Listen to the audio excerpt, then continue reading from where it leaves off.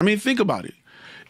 If me and you submit for a job for a client, we both charging $2,000, and you talking about a video, and I'm saying not only am I going to create a video, I'm going to write an article to support that video.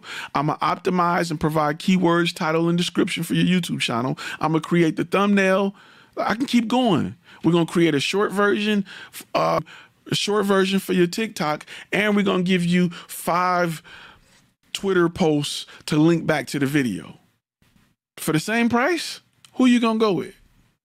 And then I can explain why we need to create this extra content around the video, how it supports the video, how it helps the video be seen, and how it helps it be organic and evergreen for as long as humanly possible. Your boy over there is selling you a video you're gonna need to put money behind. I'm trying to grow it organically so it helps your website and the video can be seen. Now, if you choose to put money behind it, that's even more of a boost. But the difference is when I'm done with you as a client, your video will be in a position to organically grow. When he's done, he's going to send you a file and tell you good luck. Same price. Who you going with? It's not even up for debate. In 2024, you need to be bringing it like that.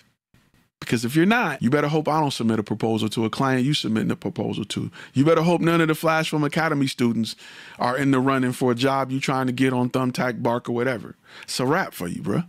It's game over. It's game over. Because the students at FlashFilm Academy know how to bring it. This is what we do. We know the importance of using AI to help us grow our business.